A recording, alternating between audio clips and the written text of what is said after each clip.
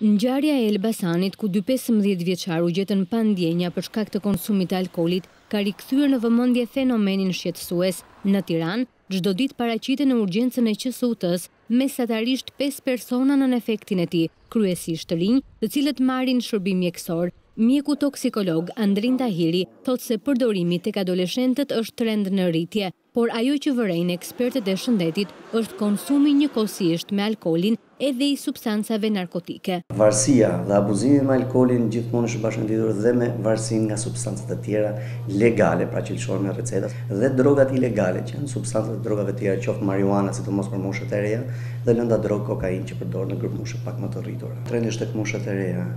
Pra 15, 16, ka dhe 18, ka dhe femra, normalisht që ka dhe femra. Ka dhe femra, po kryesisht meshkujt janë që kërkojnë asistencë mjekësore.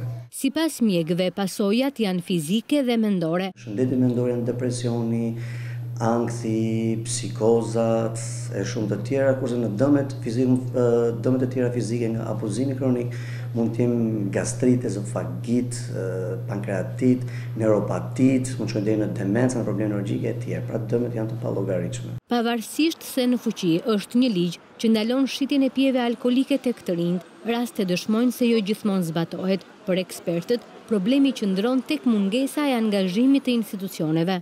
Strukturat e Ministrisë së Shëndetësisë nuk kanë treguar interesimin e dur për zbatimin e këtij ligji. Kjo është arsye që edhe në moshat e reja po përqafohet konsumi i alkoolit. Roland Shuperka thekson nevojën e ndryshimit të ligjit të vitit 2006. Ky ligj ka nevojë për amendime të tjera në forcim të mbrojtjes së shëndetit publik.